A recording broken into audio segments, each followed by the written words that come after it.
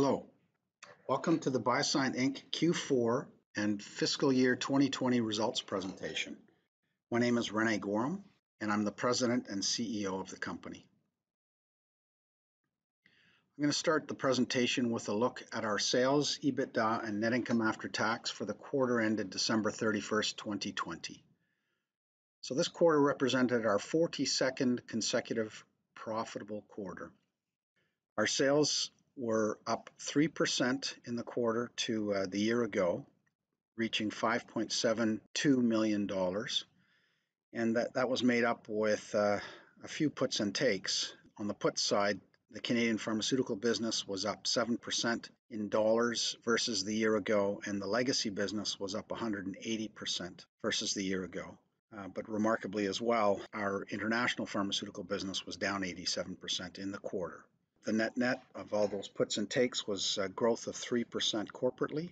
On the income side, we had impacts of significant investment in growth assets. So we've been launching 3 products, namely Tibella, Combogesic, and FeraMAX Pd. And as a group, we've invested just under $700,000 in those 3 assets in the fourth quarter. So let's look now at sales, EBITDA, and net income after tax for the full year. So our sales were up 4% to $22.3 million, and this was driven by the Canadian pharmaceutical business. Our international business and our legacy business were most impacted by COVID last year. International pharma down 84% and our legacy business down 16%. I've got some comments on the international pharmaceutical business in a couple of slides, so I'll reserve comments for that. So I spoke on the last slide about investments in our launch products. So those products are all in launch mode, will be for some period of time. And obviously they were before the fourth quarter as well. So in aggregate, we invested in development and launch expenses, marketing and sales for those 3 assets of $1.7 million. So that would have obviously had quite a significant impact on our EBITDA and net income after tax. But we, as a continuing theme in this presentation, is our commitment to revenue growth and making the investments that are required to drive that growth. So let's drill down a little bit into the quarter and full year on a business unit and brand basis for the Canadian pharmaceutical business. The Canadian pharma business in the quarter was just under $5.4 million.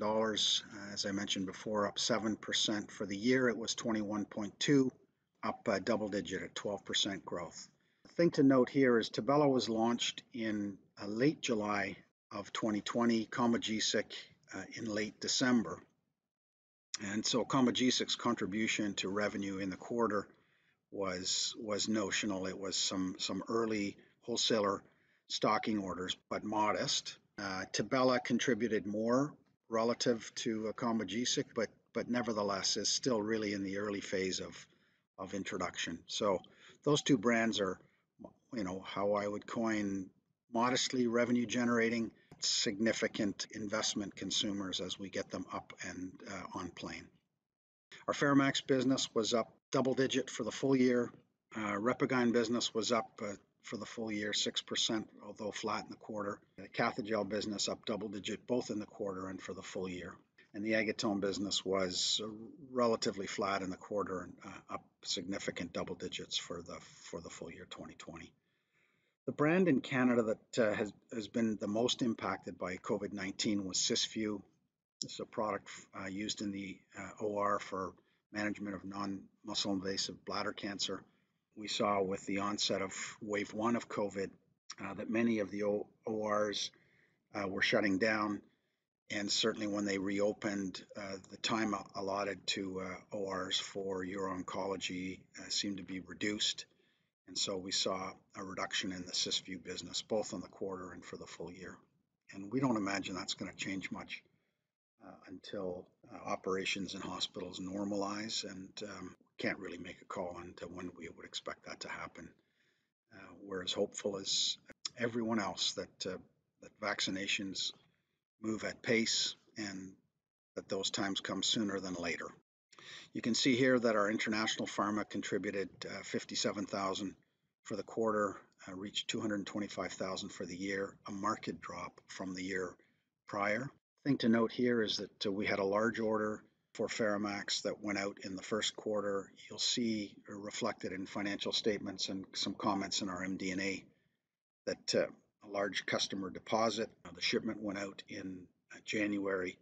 Balance of the shipment has already been paid and will be credited obviously to the first quarter. So that business has a history of being lumpy. This would be the ultimate definition of that, where we have a year such a low revenue and then starting the year with a very large order that will have a significant impact for the first quarter.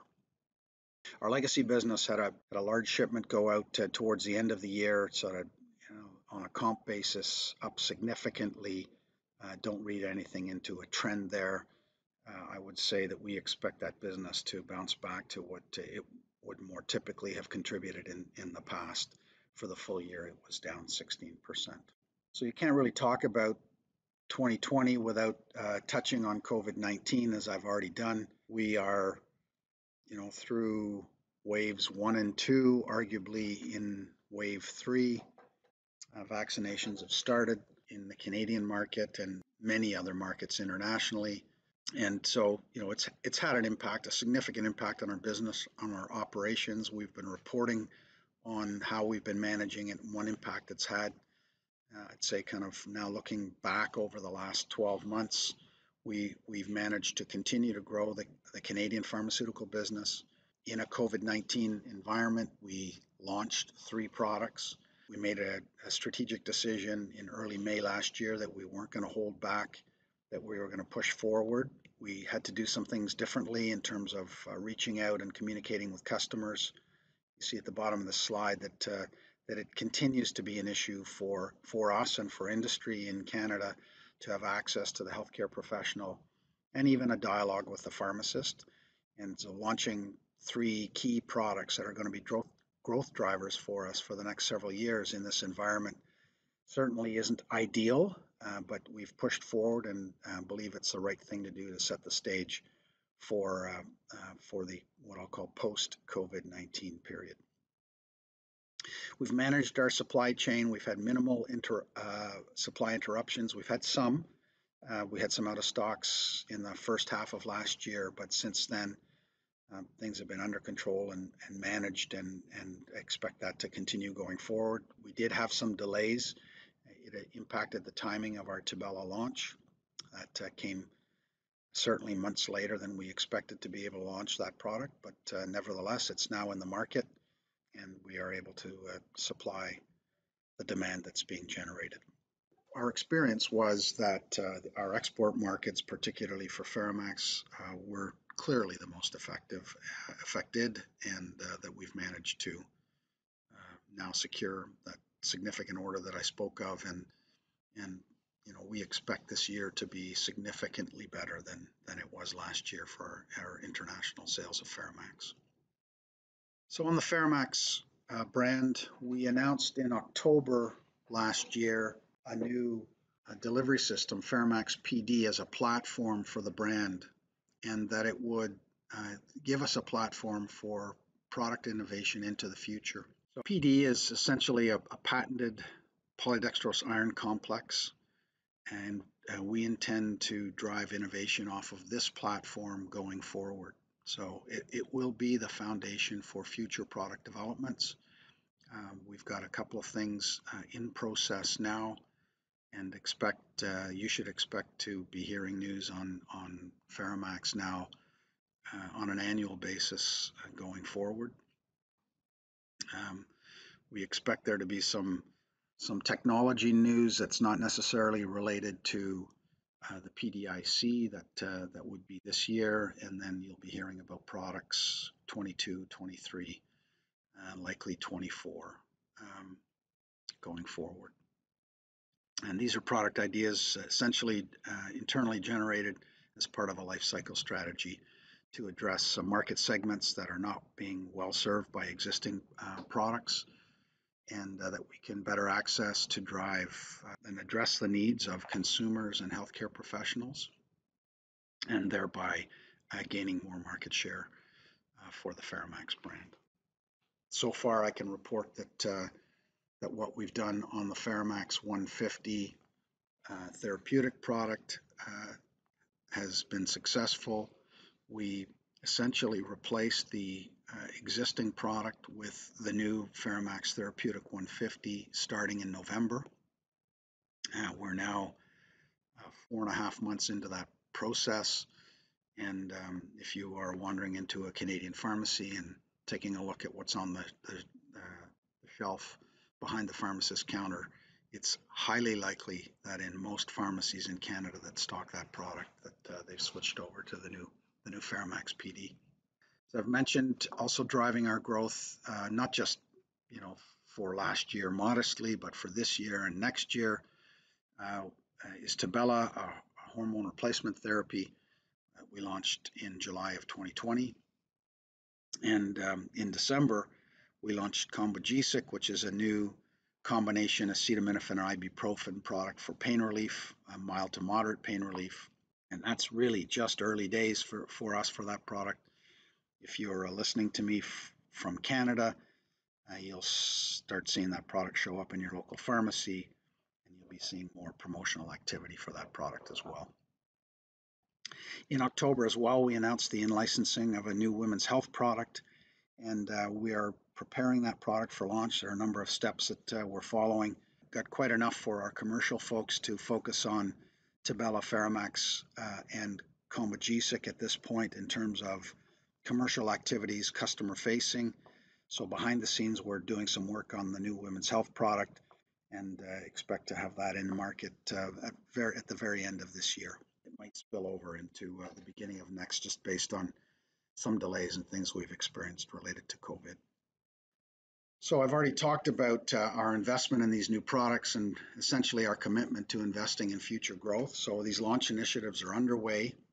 They are in the short-term capital consumers. The benefit for us, obviously, is growth of our Canadian pharmaceutical business and a diversification of the revenue streams into new products. But this growth requires investment. So you'll see it reflected in our financials for the quarter and for the year that we're putting money into product development, marketing and selling, and other promotional expenses. We've done that in 2020. We'll continue to be doing that in 2021. And I expect to a lesser degree, let's say it would be less conspicuous in 2022, but we expect that to be a period of time of, call it 24 months while those products gain traction in the market. We're building brand awareness, driving trial and adoption, in some cases with a healthcare professional, in some cases with the consumer. So these investments take time, and we've got experience doing it, and we're committed to driving growth. But if you're kind of looking at our P&L, you would expect to see different ratios of what you normally would have seen in the past in terms of profitability in our business. But we are, as we have been all along, very committed to operating a profitable business. So this is really just how it impacts ratios as opposed to outright profitability. Speaking of our cash generation that we would derive from our business, in 2020, we generated just under $7 million of cash from operations. That drove our cash and short-term investments balance to $25.5 million. As we have been for a long time, we do not have any long-term debt. We don't have any short-term debt. Our working capital position is strong. If you're looking at the balance sheet, you'll see that our equity was reduced last year by just over $2.5 million when we repurchased 594,000 shares under our NCIB, so that was during fiscal 2020. Since we commenced operations under NCIB in December of 2018, we've deployed over $10 million of capital in buying back our shares. So the one message I'd like to leave you with on this is that we are investing in growth, and our top priority is to grow the business, and we're in the process of doing that. And we're committed to that. We're deploying capital against growth, and we'll continue to do that. But if the market wants to make shares available at prices that we deem attractive, we're still participants in our NCIB. So a quick update, a snapshot on the NCIB itself. We've coined the three approvals that we've received from the TSX Venture as NCIB 1, 2, and 3. And you can see on this chart a recap of the number of shares that we've repurchased under these programs. Take note, NCIB 3 was approved in December, and subsequent to period end, we've purchased 65,000 shares under that program as of March the 15th. So I'm recording this presentation on March the 15th. Overall, that represents an 11% reduction in fully diluted shares since we started our first NCIB in December of 2018. So I want to take a quick look at our fully diluted earnings per share. And other than noting our 5 cents per share performance in the fourth quarter, I wanted to point out a couple of things here. I've already spoken of our commitment to investing in growth and told you about the absolute dollars that we've invested in that growth. I thought it would be useful for you if we expressed that to you in fully diluted earnings per share. So the investments that we made in the fourth quarter represented 4 cents per share in fully diluted EPS for the quarter, and for the full year represented 10 cents per share. I'll leave it to you to do the math there. It's a snapshot kind of keeping score of our shares outstanding. You can see there a little over 13 million shares now with the most recent purchase in March under our NCIB. And we are holding some shares in trust for RSUs that we have outstanding. So I wanted to thank you again for your interest and continued support of the company. It's been an interesting year since kind of COVID arrived in Canada and wasn't just a story from kind of somewhere away. And it's been an interesting time to operate a business, but I'm really excited about what we've got in front of us, growth assets, the response that we're getting to those growth assets, and the durability of our business and our people to operate in a difficult environment and continue to grow our business. So I look forward to sharing with you how we're progressing on that. The next time I'll have a chance to do so is towards the end of May when we report our first quarter to you. Thank you.